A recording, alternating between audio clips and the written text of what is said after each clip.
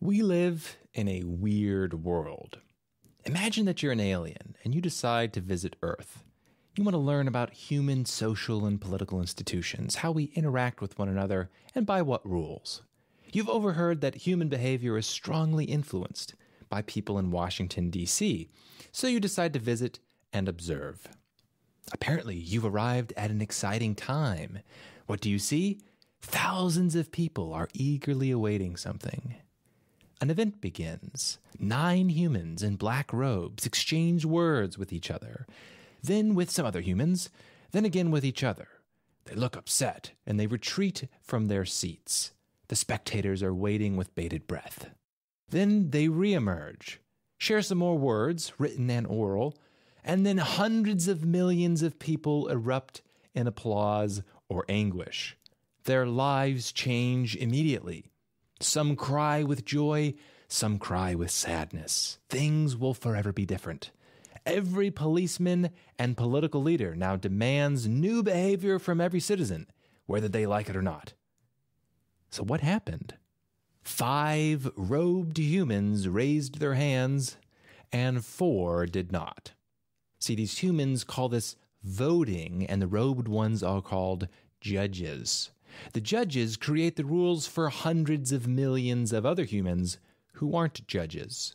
Nor will they ever meet the judges, but they have to obey the rules, whether they like them or not, under penalty of imprisonment or death.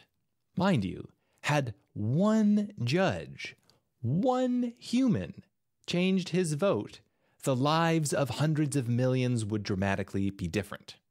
And why exactly do the hundreds of millions defer to the 9 strangers? At this point, it's unclear. Your best guess is that they believe the judges have some right to rule, that somehow their words should be treated as rules for the entire society, while regular people's words should not. Okay, enough with the alien stuff. Do you get my point? We live in an extremely peculiar political system when you think about it, and it causes an extremely unnecessary amount of sadness and division. The Supreme Court ruled that gay marriage is a constitutional right to all Americans by a 5-4 vote. Think about that for a minute. One vote made that difference. One vote made the difference. One fellow human controlling hundreds of millions of lives he's never met. Why would anybody think that's a sensible political system? As a libertarian, it's tempting to praise this ruling. Legalizing gay marriage extends liberty and equality to more people than before. However, I'm deeply worried about the principle behind the ruling, the strings attached, and I foresee an even greater diminishing of freedom in the future because of it. So, to be straightforward, I know the exact problem with gay marriage in the United States and everywhere else. And I know the perfect solution which satisfies all the parties involved. But before I share the solution, we need to have a clear understanding of the problem. In a nutshell, politics and morality don't mix very well. In the non-political world, when 2 people disagree with each other, especially on religious or moral issues, they might share some tense words, perhaps they won't communicate at all, or they might sit down and try to work out their differences. If an agreement cannot be met, the world doesn't end. They just might not associate with one another. But when politics gets involved, everything changes. Politics rules out the possibility for peaceful disagreement. Now, if one party loses the debate, they might be forcefully coerced by ideas that they disagree with. Take the gay marriage debate. Say you support the right for anyone to get married regardless of sexual orientation.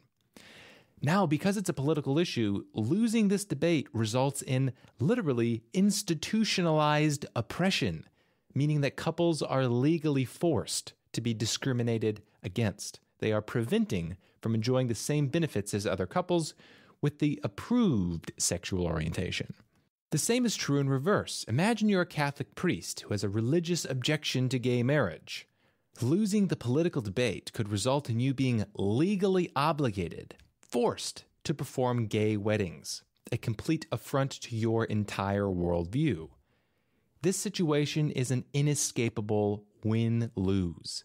The freedom that one side gains, the other side loses. And this is true, by the way, for every political issue. By virtue of the nature of politics, winners and losers are inevitable. And the losers, in all cases, are losers by law. The force of government is on the opposing side. So thus we've found the ultimate problem. Marriage has become a political issue. It's a function of government, which necessarily means that some group of people will lose their freedom, or they won't gain it in the first place. Of course, this stands in stark contrast to non-political arenas. Take the disagreement between sports fans. Which NFL team is best? Well, depending on who you ask, you'll get very different answers, very strong answers. Cowboys and Eagles fans are arch enemies, and they act like it. But it's not a political issue. Government isn't giving special privileges to the legally best NFL team. Imagine the chaos which would result by such a declaration. NFL fans can strongly and peacefully disagree, even agree to not associate with one another. Or take religious disagreements about meat eating. What are the Christian and Muslim to do about pork at the dinner table? Can they ever eat together? Well, not if one side is physically forcing their moral judgments on the other. The Christian is stupid to think, well, my religious ideas say that eating pork is okay, therefore you will eat pork at my table. And the Muslim is stupid to think, well, my religious ideas say eating pork is not okay, therefore you will not eat pork at your table. But such a disaster would be inevitable if the government got involved. You'd have lobbying, lawyers quacking at each other, and lofty judges ruling about what shall and shall not be eaten for dinner, when there's one obvious solution staring us all in the face. If you don't like pork, don't eat pork. If you do like pork, then eat it. But don't force other people to behave in ways that you'd prefer.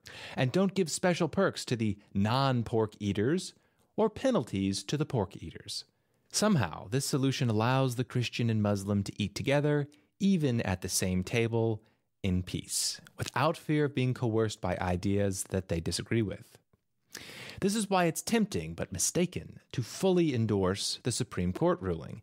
Yes, freedom might expand now, but the principle is in place for it to contract in the future. The judges say gay marriage is legal today, but 20 years from now they might say gay marriage is illegal, and so is homosexuality as it used to be. The same governing principle is the same. Think about it. Even a monarch might make declarations you agree with sometimes. He might expand freedom. But should we really celebrate when he does? If the king declares such and such behavior shall no longer be met with imprisonment, my reaction wouldn't be immediately joy. Rather than celebrating, I'd prefer it if people thought, well, hang on a second, who's the schmuck to determine what is and isn't legal behavior in the first place? So I'm afraid by endorsing the Supreme Court ruling, we've given another stamp of legitimacy to an irrational political system, one that will restrict our freedoms in the future. This worry is easy to understand if you imagine a monarch making the decision, but it's also true in a democratic system. I also worry about the inevitable future court cases where churches refuse to marry gay couples and bakers refuse to make their cakes. Given the legal precedent, I can imagine a world where all churches are legally obligated to perform gay weddings, which would be a massive blow to human freedom. Thus, we arrive at the perfect solution. Get the government out of marriage altogether. Remove the politics and remove all winning and losing. This would satisfy both the gay community and the religious community. In a libertarian world, marriage would be a social and/or religious celebration, a public declaration of commitment. Could it be between a man and another man? Between two men and two women? Well, it would depend on the community that you're in. Gay people could associate with groups tolerant towards homosexuality. Their churches and communities would celebrate their wedding, and religious folks could participate in their own communities. Their churches would not be legally obligated to recognize nor perform gay marriages. And, crucially, nobody would be forced into either community. They would associate voluntarily. If a group of Catholics do not recognize a gay couple's marriage, who cares? Just like if they don't associate with Eagles fans, who cares? their beliefs wouldn't be coupled with the force of government. Without government involvement, considerations of marriage would be like judging whether or not two people are best friends. Who cares? You can say they are, I can say they aren't. Maybe they won't be in the future. If they want to declare themselves permanent partners, it doesn't really affect anybody else. You may think that gay marriage is a right, or you may think that it's a sin. You might think that pork is delicious or an abomination. In the libertarian world, you are entitled to your opinion, but your opinion is impotent.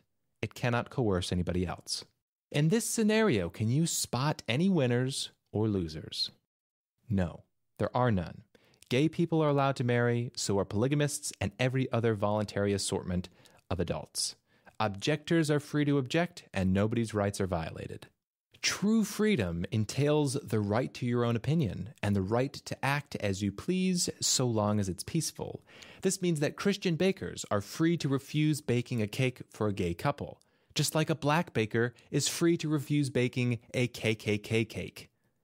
The Klansman is free to hold his ignorant opinions as long as he doesn't act violently on them, and we are all free to judge his ignorance and refuse to associate with him.